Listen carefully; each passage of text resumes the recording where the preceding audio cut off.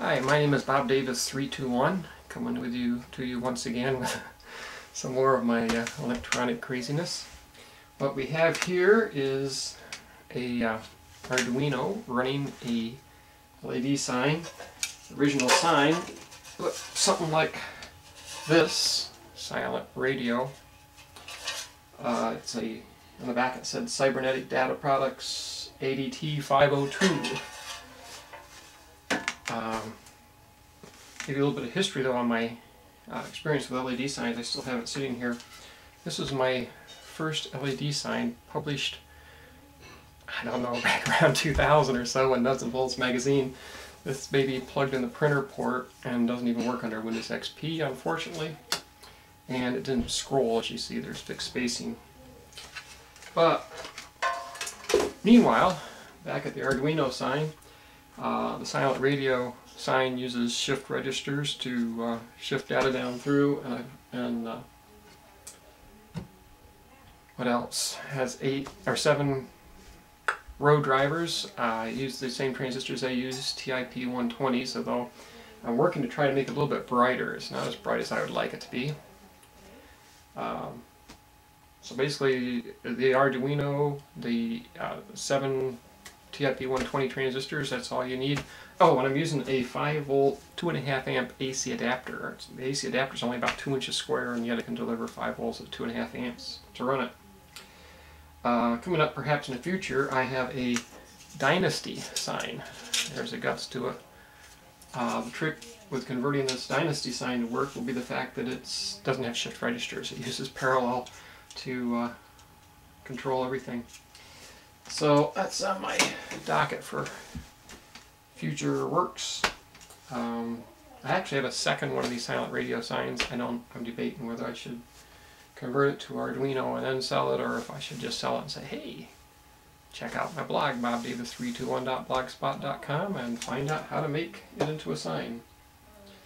Oh, another problem with the silent radio sign, you can't quite, there we go, I'll move out of the way so you can see it. The rightmost 3 characters are green. That's because in the original design they had a counter that was like now serving customer number, and that counter would show I think up to a 3-digit number of the person being served. And then there was a little circuit. In fact, I actually have a working silent radio sign, like I said, that's still around here someplace. And it has that counter still enabled. In fact, I'll see if I can plug it in here for you.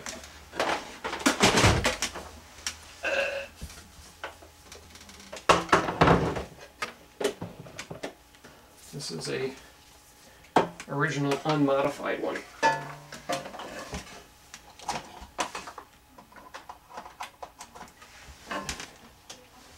And of course it's lost its memory, so it just says operational. I was curious as to how bright it should be. It's funny, I'm looking on the screen, I'm like, they've written backwards. Hey! It's trouble looking at the computer or the camera screen.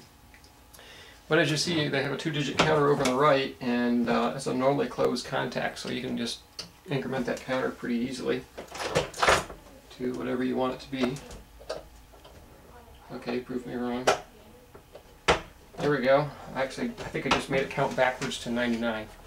Now serving number 99. Anyways, that's how bright it should be compared to running off that 5 volt 2.5 amp AC adapter. It's only this bright, and the problem lies in the driver voltage. The 7 TIP 120 driver transistors normally have 9 volts on them. When you have the Arduino drive those transistors directly, the transistor only outputs about 4 volts to the LEDs.